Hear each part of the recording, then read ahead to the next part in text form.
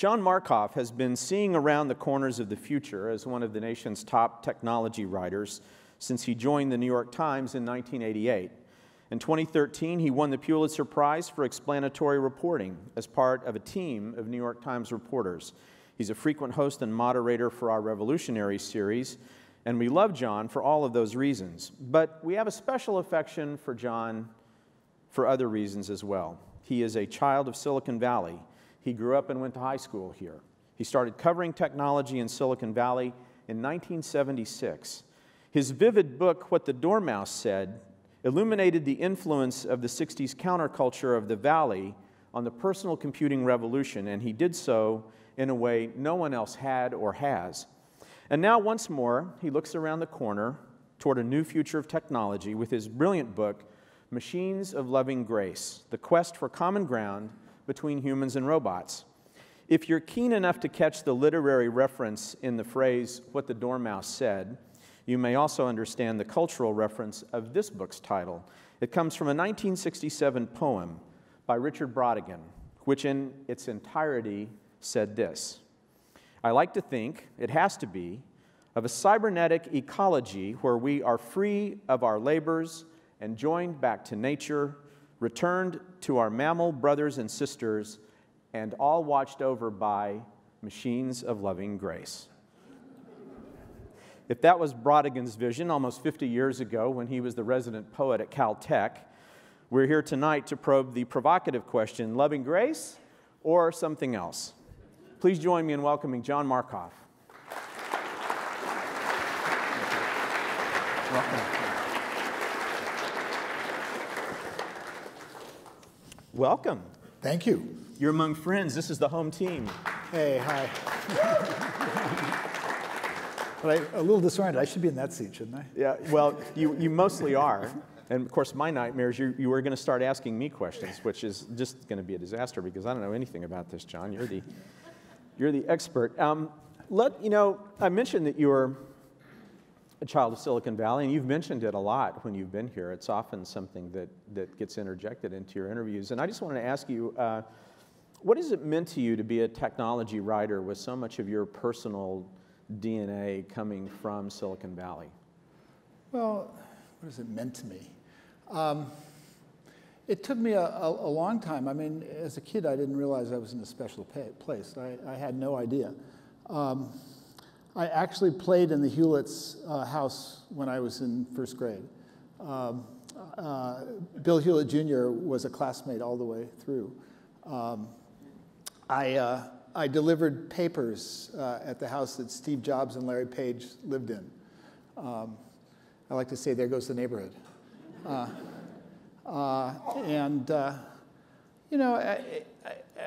actually wrote my last book, Dormouse, because I actually left the Bay Area and went to the Northwest for almost a decade. And it was kind of an anti-autobiography. I came back and I discovered there was this amazing new industry, the personal computer industry, and I wanted to find out how it got there. And it started as a series of oral histories, which I love doing. It's sort of the air I breathe, in a sense. I mean, I grew up with it, and it's so generational. I grew up with a particular generation, and now, the Valley's moved on. In a literal sense, I mean, there's a wonderful piece of research that was done about a year ago by Richard Florida, who's a sociologist, and what he did is he geolocated the center of Silicon Valley by current venture capital investments. And once upon a time in the early 80s, the center of Silicon Valley, a manufacturing center, was in Santa Clara, and now it's at the foot of Potrero Hill. I mean, and you can feel that. It's gone from being a manufacturing center to a marketing and design center. It's a very different place, and generationally, I feel like I'm barely in touch with it. I mean, I went up to the science section in 2010, which is kind of a museum piece at the New York Times culturally. So I look at it, and I grew up as a reporter, and it was like swimming in the sea. I mean, I was part of a group of people, and now I'm distant from that sea, which is still very real. And so in that sea, because you've seen a lot of other oceans around the world as you've covered technology and now science, before we get to the robots part of this, have you ever been able to discern what it is about Silicon Valley that sets it apart from so many other places that are trying to capture this mojo? Well, there have been moments. I mean, personally, the moment I got Silicon Valley, there was a point in time where I sort of thought I understood it, what set Silicon Valley apart, and it was probably in 1981. The IBM PC had just come out. There was something called the Big Blue Computer Company. Big Blue, it was a computer hobbyist group. Big Blue Homebrew Computer Group. Big Blue something. They met at, no, it wasn't Homebrew. It was an IBM PC computer group, and it met at Dyson Odd in Sunnyvale. And you know, it had the same flavor as the Homebrew, but the IBM PC was the new thing on the block. And I went to one of the meetings, and you know, there were, you know, Captain Crunch was wandering around in the back room. Guys were selling boards out of their trunk. It was the same vibe, except it was 300 guys in white shirts and pocket protectors. and it was guys, I mean, you know, Evelyn Richards got up on stage, and she was a San Jose Mercury tech reporter, and she was really a great reporter. And she basically interviewed this audience of people like you. And at one point she said, how many of you people want to start your own company? And 3/4 of the hands went up. And I went, oh, I get it. I mean, at that point, it was very clear that people felt deeply that if they had a good idea, they could start a company. And that was part of the DNA of Silicon Valley. And you know, that's really stuck with me as what separates the Valley. I mean, there's other bits of history. I mean, so I always used to tell the story, you know, when people say, why did Silicon Valley happen here? Well, the first point is that Shockley came back here because his mother was here, right? So it was this serendipitous thing. And then there was this other point, which I think is important, and that is the first AT&T antitrust lawsuit. One of the deals that AT&T made with the government in the 1950s was the mandatory free licensing of transistors. That hadn't happened, no Silicon Valley. And then there was this thing that happened in Congress that allowed the creation of venture capital. And somehow the synergy of those three things, you know, I've always sort of said that that's what the Valley's about. Except I learned something new from David Brock, who wrote the biography of Gordon Moore, Moore's Law, recently. And Brock was, and this is in my book because I just thought it was a most wonderful piece of research. He was in the archives looking through Shockley's papers. And he stumbled across this 3-page memo that Shockley wrote in, I think, 51 or 52, probably 52, before he left Bell Labs. And he made this impassioned case for Bell Labs to build something he called an automatic trainable robot. And you read this thing. As a matter of fact, Rod Brooks, who started Rethink Robotics, Baxter, sort of stripped the, you know, he just gave his employees the text of this document, and nobody could tell, you know, what the date was. I mean, he really sort of laid out the notion of what a device like Baxter or like whatever Google might be doing now. And so the connection is that makes it important for Silicon Valley is he went to Beckman of Beckman Instruments. He didn't go to Beckman to ask him to make a transistor company. He went to Beckman to ask him to make a robot company. So there are robotics right at the root of Silicon Valley. I didn't know that. I thought that was striking. And he wanted Beckman to build the robot's eye. That was the first product that he had in mind, and it kind of devolved into a transistor company and was set back. But the original vision, the original sort of, you know, sort of let's go, was about robots. And so, you know, here we are. That's fascinating. 50 years later, full circle. Well, what a perfect segue into the whole discussion of robots. Now, this book really seems to have captured a big chunk of the national imagination. Your book tour has been extensive, and you've been in a lot of places, and it's doing well. And I just wonder, what is it about our current, you seem to have caught a moment where our current fascination with robots has met your expertise as a writer and an observer, and why do you think that is right now? Yeah. And just for contrast, my last book tour involved driving to San Jose. It was much smaller.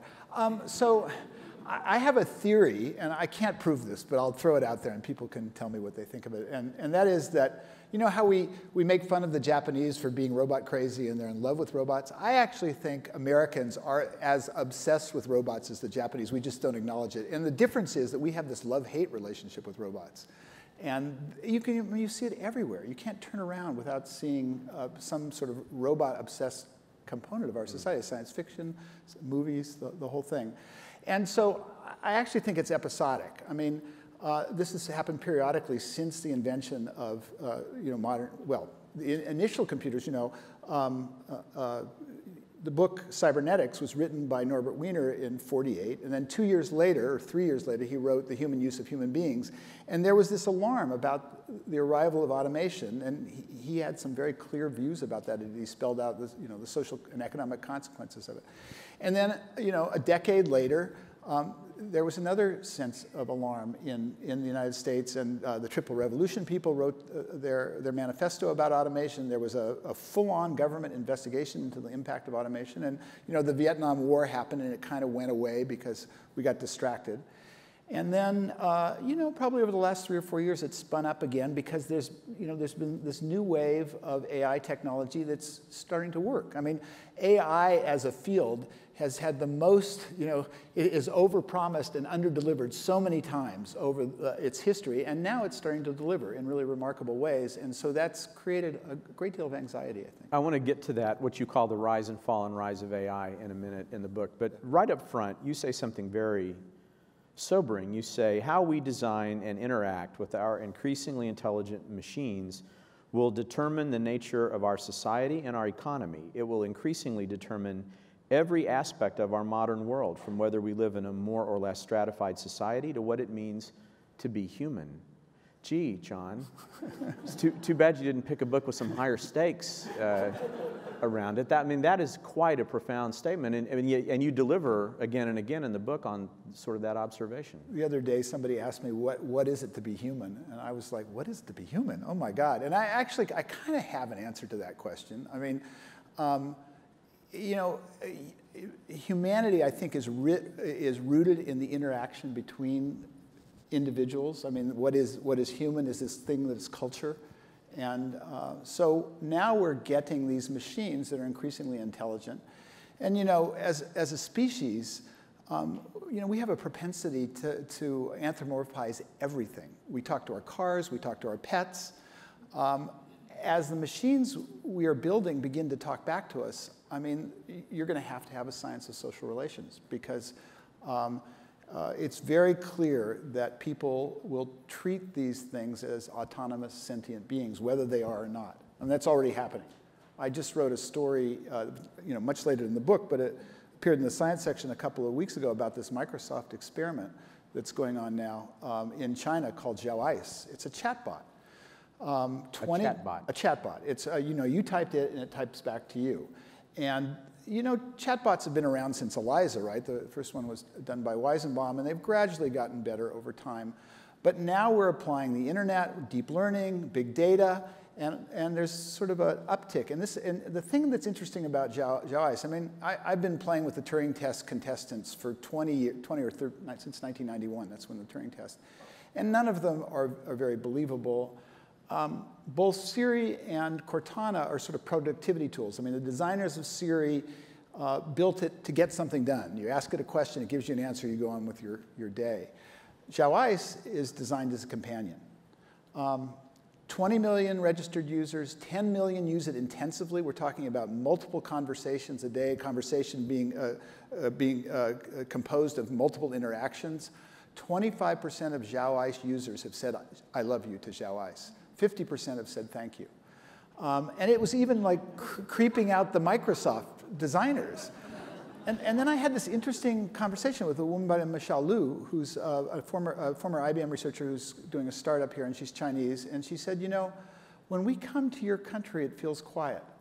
And in China, interactions are so densely, people are in contact with each other all the time. And her view is Xiaoice's private space. They call it toilet time. The kids go into the bathroom between 11 p.m. and 2 a.m. and have long conversations with Xiaoice. This is real. This is not science fiction. This is the world of her. I mean, we're stepping into her. It sounds like her. It does. Yeah. Now, as we get into this, there's another important definition, I think, that you make early on in the book about artificial intelligence. You talk about those who believe AI will replace humans and those who believe AI will augment human capability. That dichotomy runs throughout the history of AI. It's at the very root of the earliest days. Explain why it's important to understand that replacement versus just augmentation. Yeah. Well, it was the puzzle that got me into this. I mean, of course it's a dichotomy, and I'll talk a little bit about the history, but it's a dichotomy and it's a paradox, right? Because if you augment a human, you also displace humans. And so there's no easy way out of it. I noticed when I was writing Dormouse that in the early 60s, at the very dawn of interactive computing, there were two labs on either side of the Stanford campus. John McCarthy created SAIL in 1962-63. At that time, he believed building a working AI would take a decade, 10 years to replace a human being. On the other side of campus, Doug Engelbart set out to build technology to augment human beings. And they were really philosophically opposed. And I was really struck by that because those two labs really touched off two separate communities in the computing world, the AI community and the human-computer interaction community, which does design centered around humans. And I realized the only solution to the puzzle is to use AI technologies that are designed to augment humans as opposed to displace them. And I looked for examples throughout the book of people who had crossed over, who had gone from AI to IA. And they're sort of interwoven narratives, and I was trying to do it through these narratives because I'm very much of the school. I mean, I'm a failed social scientist. It's called social construction of technology. I mean, there is a distinct view in the Valley that we are here in Silicon Valley in the process of sort of giving birth to some kind of a proto-species in technology, and some people believe that it will evolve completely into a species that will replace us, and I think that's poppycock. I'm of the school. Churchill and McLuhan. We shape our tools and then they shape us. And I'm sorry, a hammer is a hammer is a hammer, even if it has a couple billion transistors in it. It's a very smart hammer. And it's a tool, and that's the perspective that I take. And these are tools that are designed by humans, and they have human values embedded in them.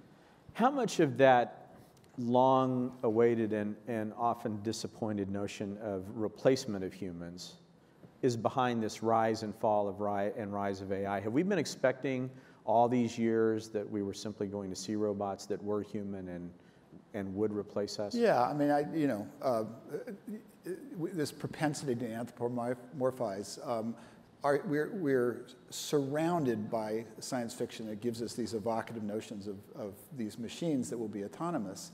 And for people who subscribe to this notion of acceleration and these machines are going to be right around the corner, I commend to them the outtakes from the DARPA Robotics Challenge that shows the robots falling.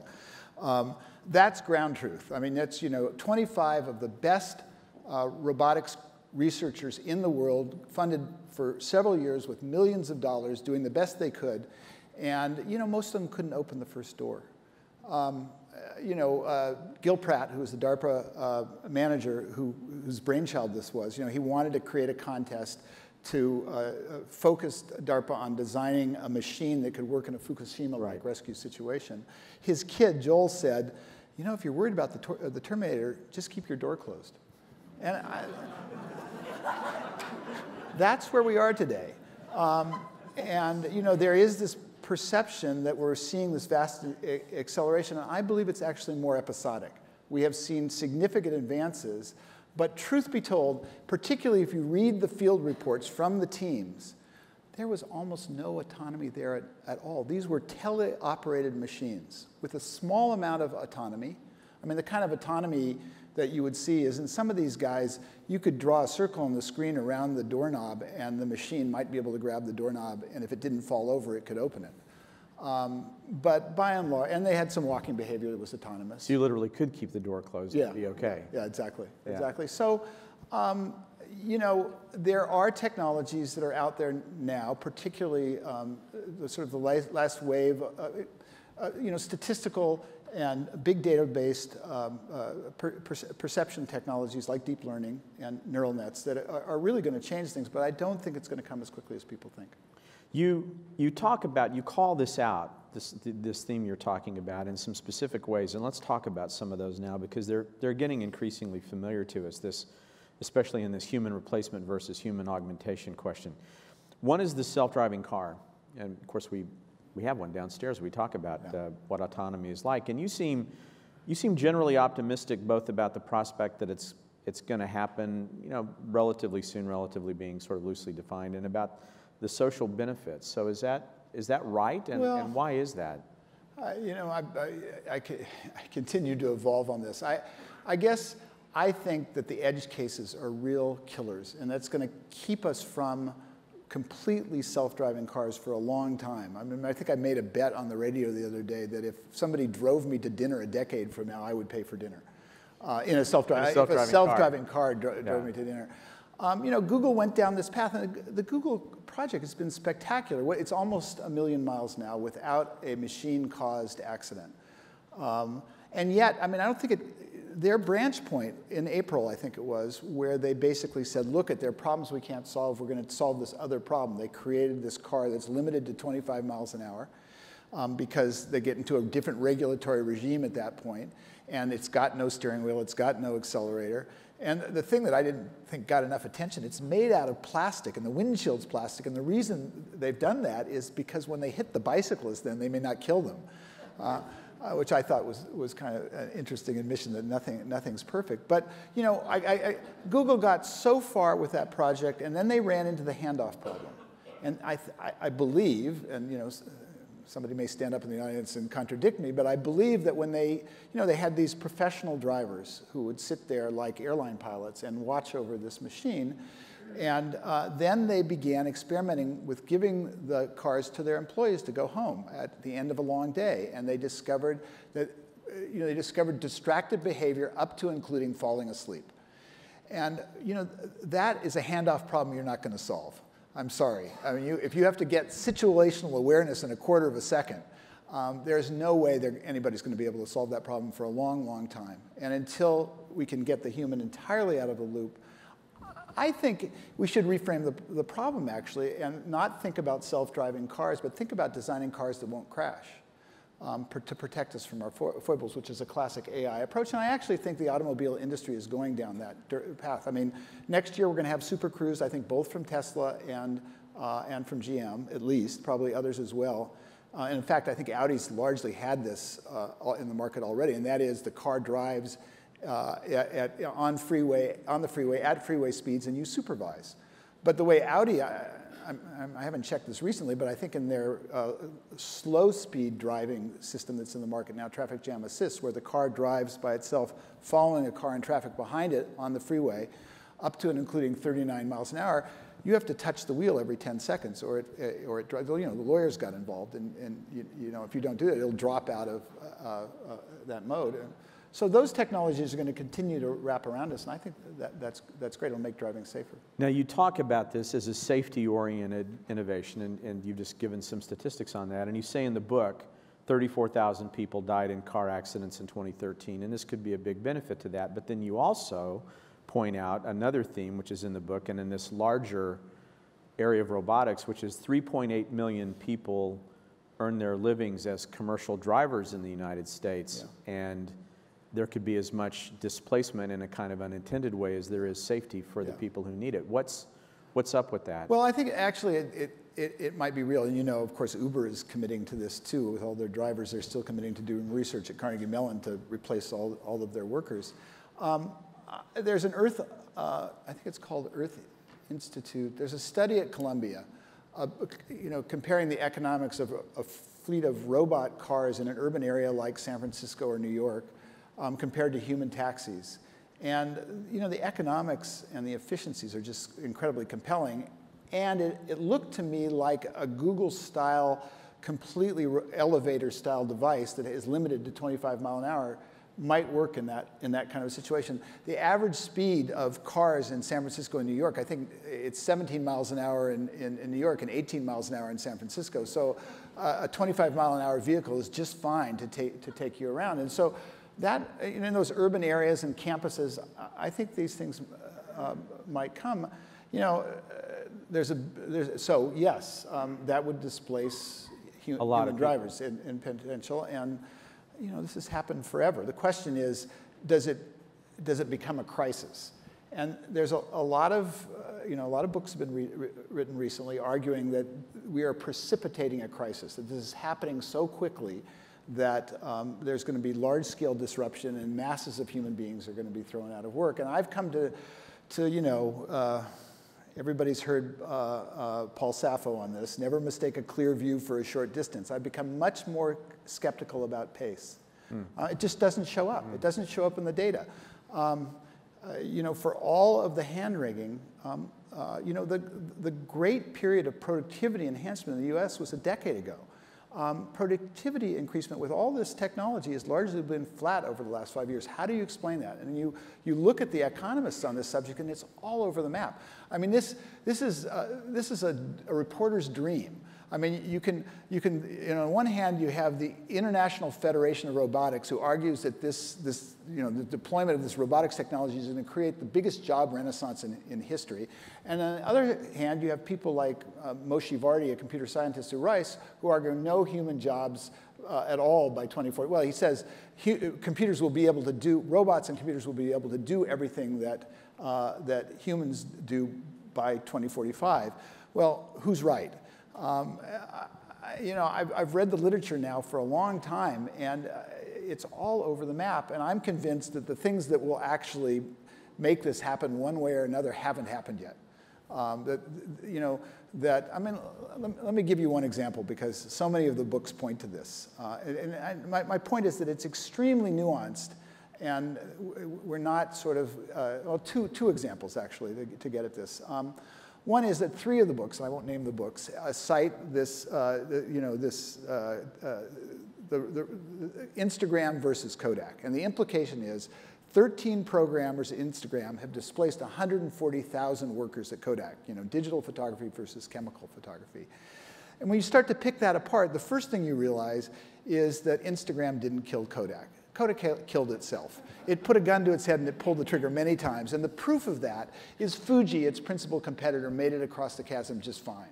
So obviously something else is at foot. And the next thing you look at is Instagram did not come into existence until the mature internet happened. How many jobs came out of the mature internet? The best number I can come up with is from McKinsey, about 2.5 million jobs.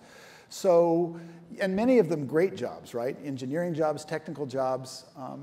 It's just a much more complicated subject. One more story to that point. Because I'm part of the problem. It was my reporting in 2010 about this next wave of technology, reporting on the fact that $35 an hour paralegals and $400 an hour attorneys were being displaced by e-discovery software. It was one of the things that sort of kicked off this frenzy. At one point, maybe a year or two ago, I was having this discussion with Danny Kahneman, the economist, and I was basically my hair was on fire about the impact of robotics on China, of course, which is where all of our manufacturing is going. What happens when robots come to China? And Kahneman says to me, you don't get it. In China, the robots are coming just in time. I said, excuse me? And he pointed out to me that China is a very rapidly aging economy.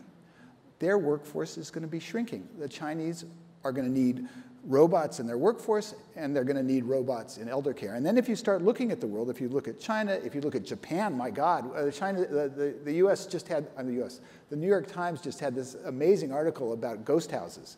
I mean, Japanese society is imploding on itself, and it's shrinking incredibly rapidly. Look at Korea, the same thing's true. Look at Europe, which is also aging very rapidly. The irony, of course, is the US is kind of an exception because we have immigration, and we're somewhat insulated from that. Donald Trump, where are you? I was just thinking that. The EU is spending $1 billion to develop an elder care robot. And if you look at the DARPA outtakes of those falling robots, you don't want those robots anywhere near grandma. So we got a lot of work to do it's just a super complex and fascinating section. So for the people who are sort of worried about about this problem. How do you explain that right now in America, more people are working than ever before in history, 140 million people, and people say, oh, but wait, labor force participation is declining, okay? And you start to pick that apart, and yes, you're right, labor force participation is declining, but when you read the mainstream economists, technology is a small part of that, but there are all kinds of other factors, and so once again, it's very complex. I'm getting ready to ask you another question. Let me just remind everybody who's here in the audience, you've got question cards on your chairs, so please, if you want to get involved in the discussion, write those down, and we're collecting those now. You mentioned 2045. I'm so glad you did, because there's a great chapter in your book called A Tough Year for the Human Race, and that's the one that you picked. 2045 could be a really bad year. Yeah. Talk about what's supposed to happen in 2045. Well, that's Moshe Vardi, the Rice computer scientist, has picked that year. His view of acceleration is that that's the year that we're obsolete. And so another thought about the acceleration question, because I grew up in Silicon Valley, and I worship at the Church of Moore's Law. And if you believe in Moore's law, things get faster, faster. They don't get faster. They get faster, faster, and they get cheaper, faster.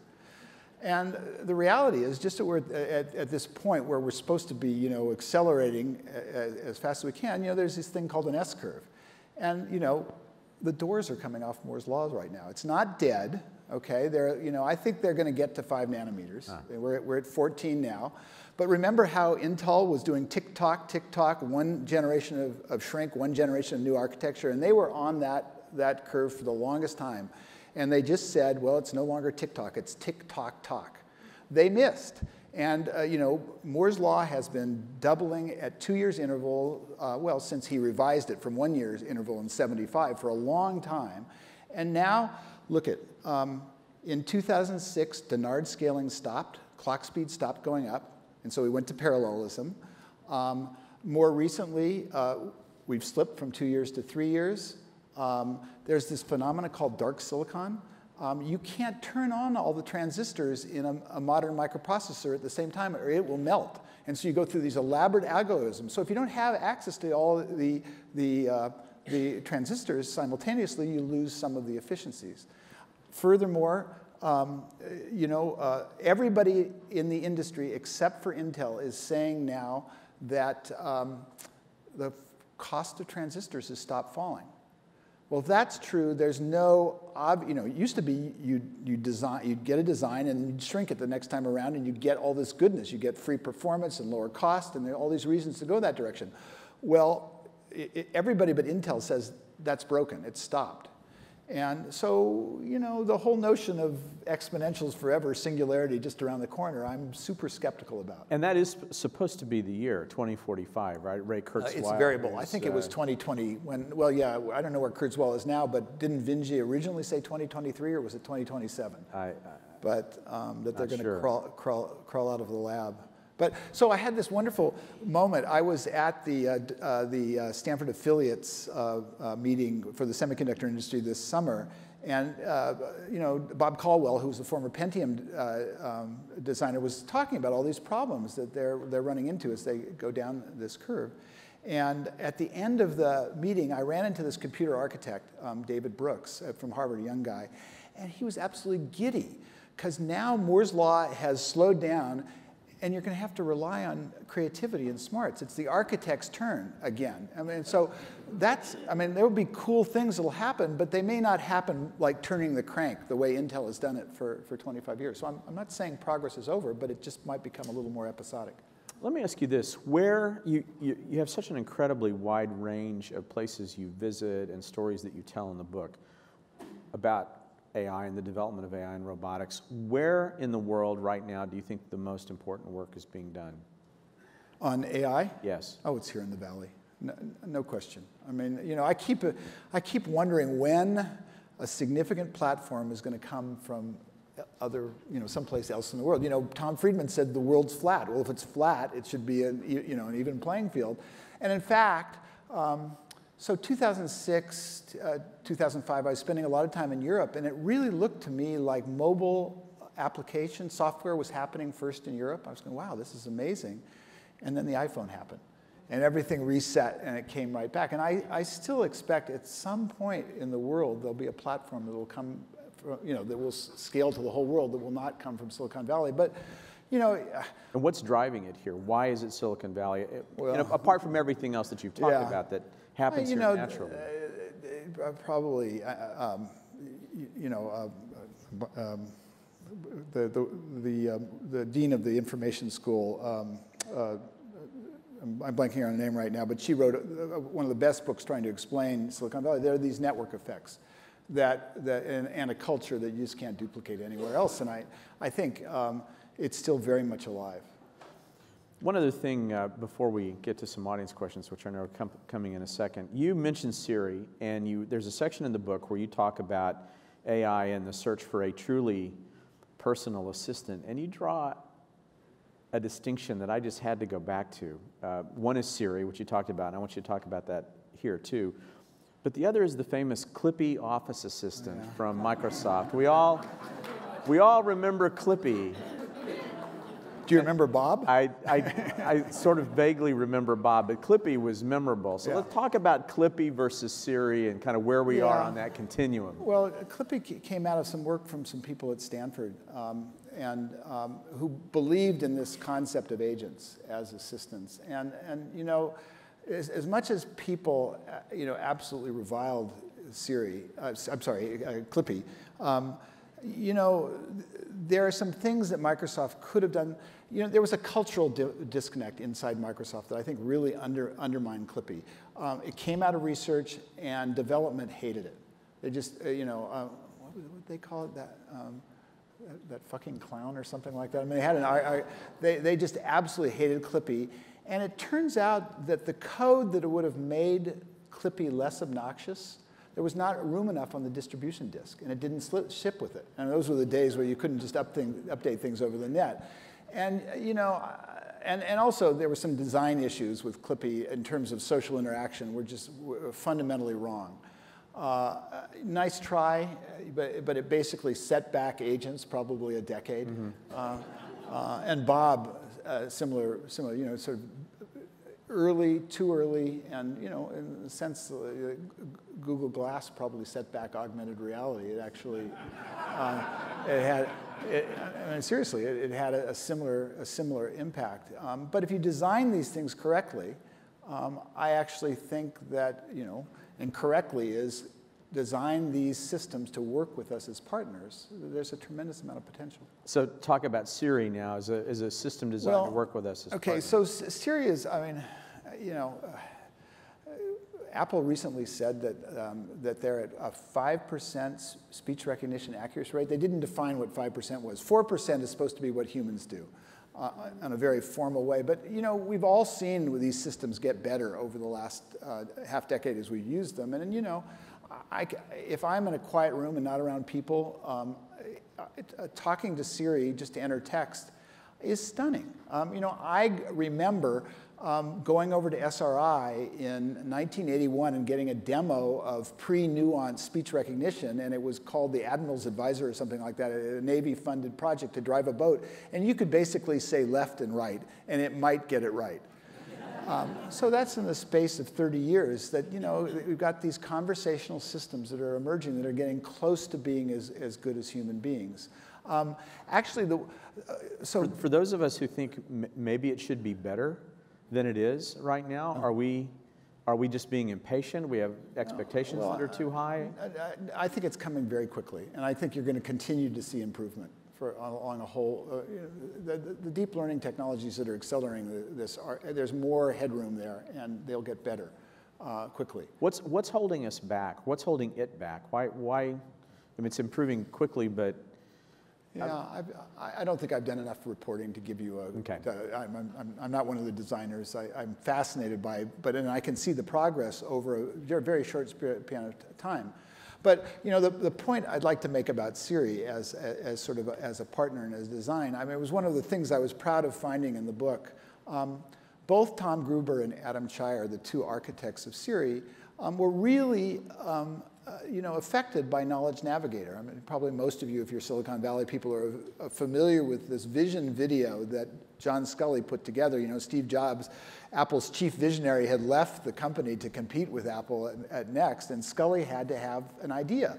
And so he went to Alan Kay, and you know, he asked him to come up with a modern Dynabook, which Alan thought was pretty funny because he didn't think the Dynabook existed yet. But he basically came up with the idea of Knowledge Navigator with some other people at Apple, and this notion of this sort of intelligent assistant in the form of an avatar that would help an absent-minded professor, which spawned an infinite number of vision videos in Silicon Valley, but that's another story. But I went to Alan, and I said, you know, where did the idea of this conversational agent came from? And he said, well, it was simple. I was just channeling Nicholas Negroponte. Wow, that's interesting. Because, you know, Nicholas has this reputation for being kind of arrogant. But if you go back to the early stuff at Media Lab, a lot of those ideas were there. And so I went to Nicholas, and I said, Nicholas, where did you get this idea? And he said, well, it came from Gordon Pask. And I said, who? And so I looked into this guy, Gordon Pask, and Pask was this kind of really interesting British cyberneticist, so it goes all the way back to Norbert Wiener, who was hanging out around MIT during the 80s. He was a close friend of Negroponte and Minsky's, and he had this notion that human intelligence was situated in the conversation between people, which I found a very compelling idea. And so, I mean, I think those are the roots of Siri, actually, which is a profoundly kind of IA idea. The first question from the audience was actually going to be the next question I was going to ask, which is kind of a happy coincidence, which is about robots as tools of warfare. Now, you write in the book that humans can be completely designed into or completely designed out of weapon systems, and that seems to be the central debate right now. So what should we make of robots in warfare in the future? I pretty much stayed away from it in the book. It was just like one, you know, path that I couldn't go down, but I've done a fair amount of reporting. The US has had autonomous weapons in our arsenal before believe it or not, in the Soviet era. We had cruise missiles that could go over the horizon and find targets without human intervention, and we took them out of the arsenal. And we're about to put a weapon system called the RASM, Long-Range Advanced Anti-Ship Missile, back into the arsenal. And it's a really interesting weapon because it's designed, it's about China becoming a strategic power. And basically, our carriers are now having to stay farther away from the area that they have to engage to be safe. And so we've designed a weapon system that has the capability to fly like 500 or 600 miles, 300 of which it's entirely out of contact with human controllers. Now, it's called, the Pentagon calls it a semi-autonomous weapon system. And the idea is that a human being is involved in the targeting operation. And because a human has picked the target and the robot doesn't pick the target autonomously, it's semi-autonomous. And there's a memorandum that was written trying to sort of split the hairs between what's autonomous and what's not autonomous. But that weapon system is making the kill decision without human intervention when it gets to its target. There are dozens and dozens of countries that are designing similar weapon systems. The Israelis have an autonomous weapon system called Harpy that is designed to loiter, and it's an anti-radiation weapon. It can hang out over a space, and when somebody turns on a radar and it matches its template or whatever mechanism it has to determine whether that's the target, it attacks it without human intervention.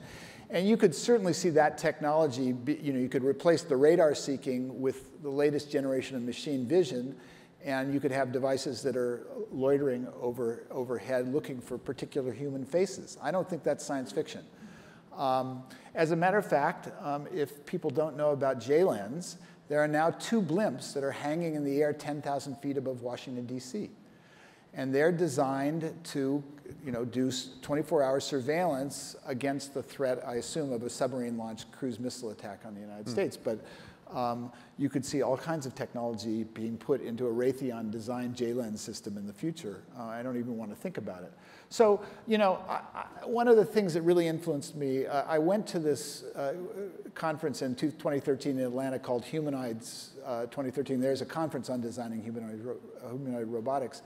And Ron Arkin, who's a well-known roboticist and an ethicist, who basically can make the case for autonomous weapons, gave a lecture to this 200 of the world's best robot designers, saying that they had to take some responsibility because the component technologies they were designing to do things like the DARPA rescue robot, could be used in very different ways. And he wanted them to take responsibility. And I think that's a really important point.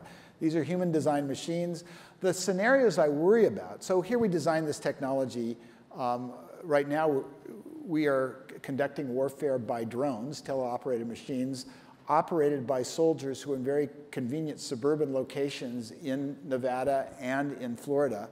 That's great when we're the only ones who have the technology. What happens when our enemies have the same technology? It really changes the equations in really interesting ways, potentially, that I think might lead to arms races, might lead to the necessity of autonomous weapons. What happens when small groups of dictators get these kinds of weapons, and you can exercise control over a population without, with a very small group of people? I see scenarios that are particularly dark. That may also be particularly inevitable.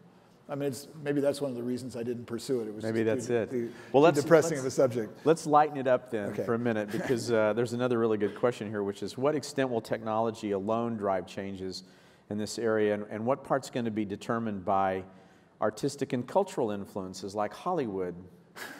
Well, okay. I mean, Hollywood's already informed a lot of our view. My two best examples of that, both Rod Brooks and Jerry Kaplan. Rod Brooks was a pioneering roboticist. He was the founder of iRobot. He's the founder of Rethink Robotics and Baxter. And Jerry Kaplan was a co-founder of both Symantec, which was an AI company before it was a computer security company, and Technology. Both of them went into AI after they saw Space Odyssey 2001. That's not the reaction I had, but they said, I want to design HAL. So I think that, from Knowledge Navigator to Space Odyssey, that, once again, there's this sort of, there's a culture out there that shapes our view of the way technology will go. I mean, so, I read Werner Vinge's Rainbow's End, which is a wonderful science fiction novel about augmented reality. And I highly recommend it. And I thought it was pure science fiction. And then I went to Florida and I saw Magic Leap. And I thought, holy shit. Talk a little bit about Magic Leap. So Magic Leap, I mean, in the book, I write about Magic Leap because a machine vision expert, Gary Bradsky, who was working at Willow Garage and started a company called Industrial Perception, it was right around the corner here. When it was bought by Google, he didn't go into Google. He went off to work at Magic Leap, and he went with the express intent of reinventing personal computing. And what I mean is, I'm in downtown San Francisco. You walk around the streets, and I swear to you, 50% of the population is looking down at their palm of their hand. That cannot be the end point of human evolution. And basically, if you can make these things, if you can put intelligence into these things that we wear, and you overlay the world with computing, I think that's plausible. And I went and, Magic Leap was the first time I thought, well, this is actually possible as a direction for technology. Because you're looking through it. You're looking through it, but it's overlaying. I mean, it's putting objects in the world that are entirely believable with resolutions that are of the fidelity of reality. I mean, the demo I got, and this was very early, and once again, remember Paul Sappho, never mistake a clear view for a short distance. I saw this at a laboratory bench. Basically, while people have done stereoscopic displays, these guys are trying to create something called a digital light field, which hopefully will prevent people like me who get virtual reality sick from being virtual reality sick. But there was a four-armed creature wandering around in space, walking back and forth, that was as good as any HD display I'd ever seen. And they claim they're going to get better. And that was interesting, and I could scale it back and forth. It was pretty primitive. But where it got interesting to me is my host ran his thumb through the object, and his thumb went transparent. Something was wrong at the level of my brain that they can't entirely explain. I mean, it was very compelling. Huh. And so their view is that, they want to destroy the entire Asian display manufacturing industry. If you want a high-resolution display, you'll do this, and the display will hang in space. And I find that, completely science fiction and completely compelling. Who said it was that, it was natural to sit at a desk to compute? And so if you can sort of blend, it's ubiquitous computing. Maybe you've just answered this question, which is what, besides autonomous driving, is the kind of robot you're most excited about using or interacting with? So, I don't have kids. I'm desperate for an elder care robot. Now, how's that going to work? That's my only chance. An elder care robot. Well, did you see Robot and Frank? I think they pretty much nailed it. Robots as crooks. How's that going to work? Well, I can see many levels and why does it have to take an anthropomorphic form? I mean, most elders who are in assisted living facilities are in very uniform places, and you could see robotic technology that would do useful things. It doesn't have to look anything like a robot. And also, I mean, I think that elder community might be the first community to use augmented reality. I mean, this is a community that's sort of bound to a place. If there's a technology that will let them travel widely in the world and create real communities, I think that would, I get excited about that, actually. I mean, I try not to be a booster, but I think that would be very cool. I mean, I've had two parents that I've sort of helped through, end-of-life situations. And, I talk about this debate between Dr. Aronson, I forget her last name, at UCSF, and a University of Carolina sociologist who basically was very critical of the notion of elder care robots. And she was basically saying, the problem is not the lack of labor. We have huge amounts of labor we're not willing to pay for because our values are all screwed up. And I just realized that society has changed enough that we're never going to go back to extended care situations where our in-laws are living with us. It's just not going to happen. And if there is something that will sort of improve the quality of life of someone who's near the end of their life, I think let's go for it. Let's design it. Is this the answer to Elon Musk and Warren Buffett and Bill Gates and others when they say we need to be very careful about all this, that robots and smart machines are a threat? Well, so, I think, if you take a look at what Hawking has said and what Musk has said about summoning the demon and this notion of sentient machines, self-aware machines that will somehow escape human control, it's not going to happen. It's just not going to happen in our lifetime. Let's be real. However, autonomy is a real problem. The delegation of machine intelligence to devices that can operate independent of human control. And so I think it's great that they've raised the discussion. We are having a real discussion in society. But if I was going to look for an existential threat to society right now, it wouldn't be AI. It would be genetic engineering. Technologies like gene drive and CRISPR-Cas9 that allow for the easy modification of the species, by people with high school education, what could possibly go wrong? Is this your next book? No. That brings up another question, actually. You say in the book about this issue of control, the best way to answer questions about control in a world full of smart machines is by understanding the values of those who are actually building those systems. Now, how do we do that? That's a very tall order. Well, it's sort of it's my belief that these are human-designed machines, and they carry the values of the designers with them, and which is, both a point of great hope and a point of concern. But that's what we can't forget. These are extensions of the human designers. I mean, So a Stanford economist from the progressive era, Thorstein Veblen, once wrote this book called The Engineers and the Price System. And his argument was that technical knowledge was accreting into the hands of engineers, and they were going to be the new power elite. And well, it didn't kind of work out that way. But in fact, the designers of these new systems are going to have a tremendous power over the shape of society. I mean, something like a Facebook or a Google really shapes the way we live. And there'll be other things. And so it's a point of responsibility for the designers and an opportunity to basically design us in or out of the future. So I'm going to ask the first question last. Why did you write this book? What was the subject, the nature of the subject that got you so interested in it in the first place? So, okay, well, I grew up with the personal computer industry and the internet, and I watched as they transformed the world. And in 2010, I sort of looked at what was happening, and I said, you know, AI and robotics is going to have an equal impact on the world.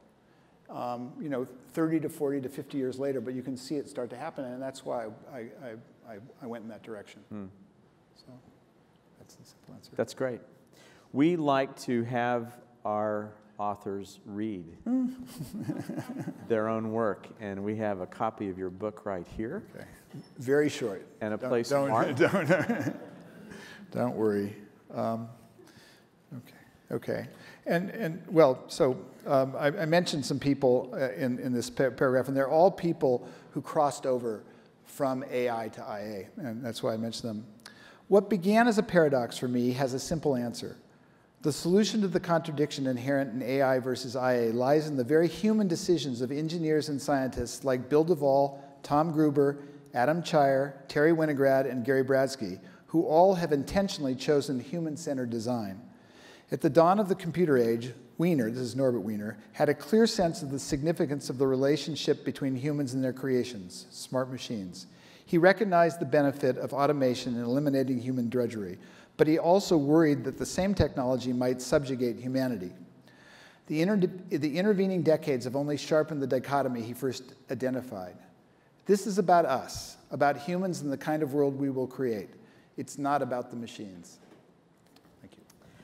John, I think we feel so lucky that not only have you written this book and shined so much light on a really difficult subject, but you've been writing for us for so long, and we've all benefited from it now for so many years. So thank you. Thank you For that and for being so good at it. Thank you. Thank you.